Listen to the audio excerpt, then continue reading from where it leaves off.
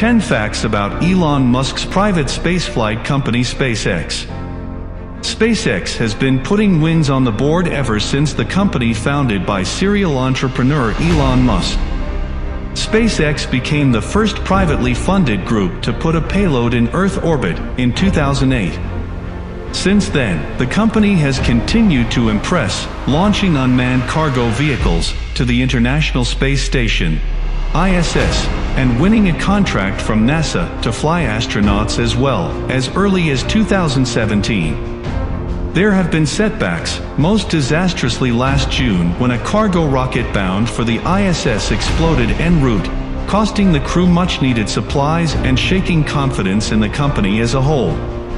On December 21st, however, Musk bounced back, launching a payload of satellites to orbit and then recovering the first stage of the Falcon 9 rocket, which landed upright, settling itself down under the power of its own engines, just 6 miles from the Cape Canaveral launch pad.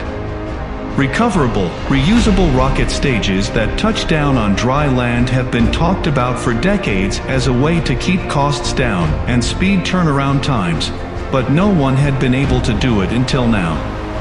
Here are 10 other things you need to know about the SpaceX. Number 1. Who is Elon Musk and why is he building rockets? Elon Musk, born 1971, is a South African-born entrepreneur with degrees in business and physics from the University of Pennsylvania, and he's launching rockets because he just kind of decided to. That's the short answer, and it's not much different from the long answer. Musk has no formal training in rocketry, but he does have an eye for new markets. He made his initial fortune as a co-founder of PayPal, and has since founded Tesla Motors and SolarCity, a solar energy company. In the early 2000s, he and others saw the opening NASA was creating by retreating from the business of launching spacecraft to low Earth orbit. In 2002, he jumped into that gap, founding Space Exploration Technologies Corporation or SpaceX, going into competition with other, generally more established companies such as Boeing and Virginia-based Orbital Sciences. Number 2. What has SpaceX done that other companies haven't? SpaceX scored its first big headline in 2010. When it became the first private company to launch a payload into orbit and return it to Earth intact, something only government agencies like NASA or Russia's Roscosmos had done before. Its upright landing and recovery of the first stage of the Falcon 9 rocket on December 21, 2015, was another first. Blue Origin, owned by Amazon founder Jeff Bezos, sent a rocket to the edge of space and landed it upright earlier this year, but it was a demonstration flight and did not achieve orbit. Number 3. Are SpaceX rockets special? Progress in rocketry is incremental. The basic science of liquid-fueled rockets hasn't changed much since the days of Robert Goddard. And solid-fueled rockets, well, they go back millennia. The advances are made at the margins, and Musk is doing well there. His rockets are modular. The Falcon is a single-engine model. The Falcon 9, no surprise, has 9. The Falcon Heavy, which has yet to fly, will have 27 in 3 clusters of 9 engines. This streamlines production in the same way that building different car bodies atop similar chassis helps keep costs down for car manufacturers.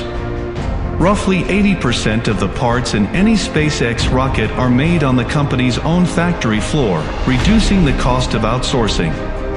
This keeps price per pound of payload down and quality control in-house. One study, by NASA and the Air Force, estimated that the price tag for going from the initial design stages of the Falcon 9 rocket to its first flight was $440 million, about a third of what it would have cost NASA. Number 4. How close is SpaceX to flying a crew? Very close, maybe. The company has used its Dragon spacecraft to make uncrewed cargo runs to the ISS. The Dragon was designed with crew compatibility in mind, which means the ship has already proven its basic spaceworthiness, though it has a good way to go before its life support systems are similarly proven. SpaceX and Boeing are both scheduled to begin crewed runs to the ISS in 2017, and NASA has already designated the first astronauts who will fly in the new ships. The 2017 target could slip, and the June explosion of one of SpaceX's cargo rockets during launch was hardly good news for the company. The recent launch of the Falcon 9, even without the upright first-stage landing, was a confidence booster. But with astronaut lives on the line in future flights, the company will have to put a string of good launches together to make up for that very bad one. Number 5. Where is SpaceX's mission control? You know, the kitchen area in your office, where you microwave your coffee and reheat your lunch. Well, the SpaceX headquarters in Hawthorne, California has a better kitchen. And you know that area next to the kitchen where people gather to gossip and avoid going back to their desks? At SpaceX they use that place to launch rockets. Really?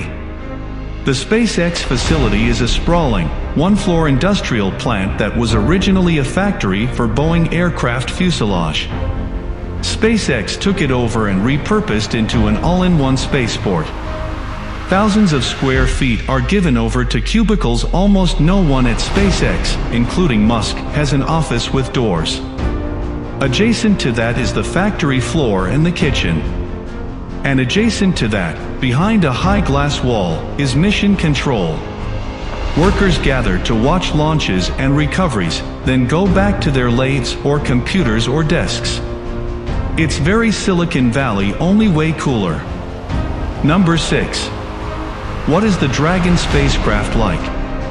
Picture a 21st century Apollo spacecraft. After the troubled history of the space shuttle, including the loss of two 7-person crews, SpaceX and most other rocket companies have returned to the old model of the upright rocket with the crew perched on top of the stack.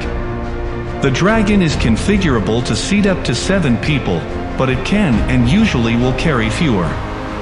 The escape rockets, which are used to pull the ship away from the booster in the event of a fire or possible explosion, are not mounted in a tower above the capsule, as they were in the Apollo and Mercury days.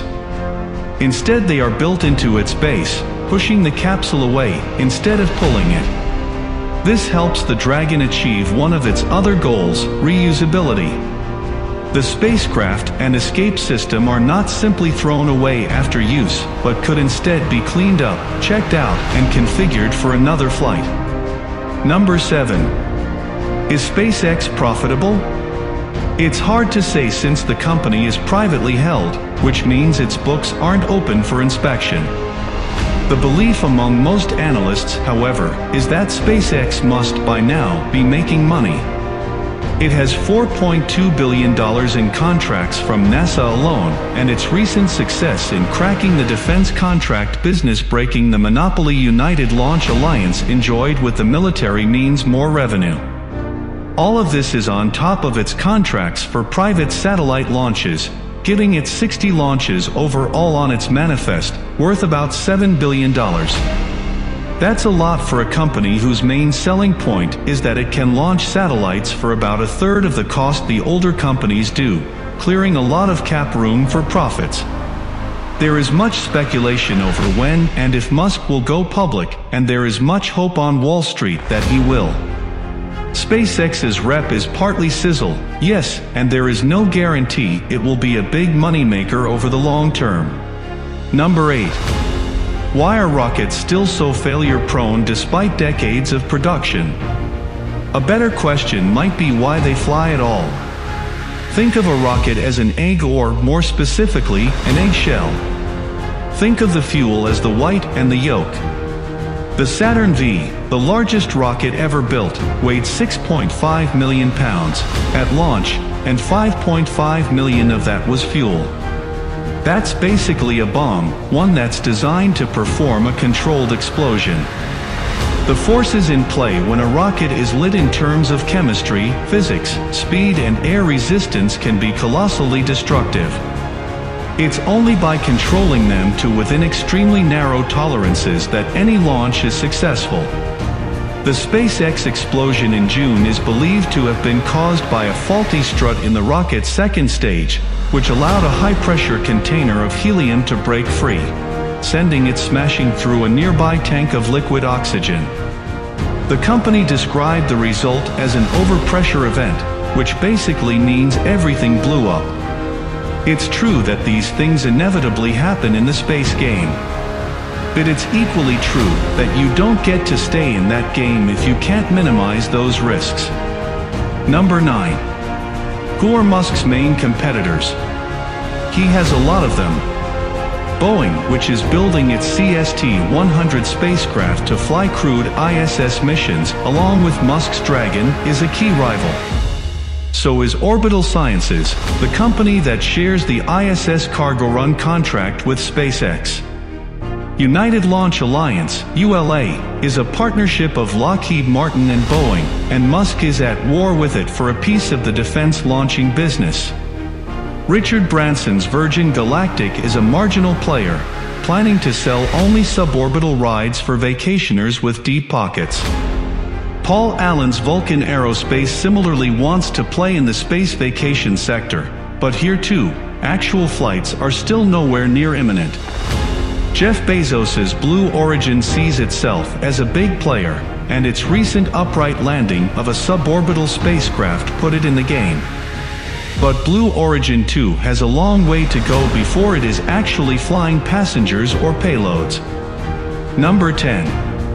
What are Musk's ultimate goals?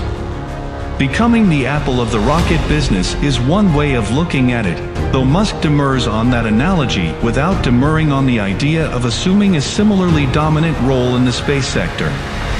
His biggest, dreamiest target is sending people to Mars, which does not make him unusual unless he can actually achieve it. He boasts that he could fly human passengers there for as little as $500,000 per seat, but in this case he may be overpromising.